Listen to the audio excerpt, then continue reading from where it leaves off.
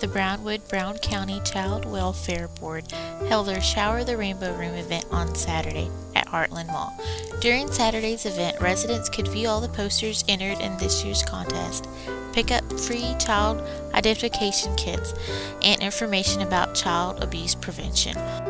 The board also recognized the honorable mentions, second and first place winners of the poster contest, with the grand prize going to Danielle Gongora.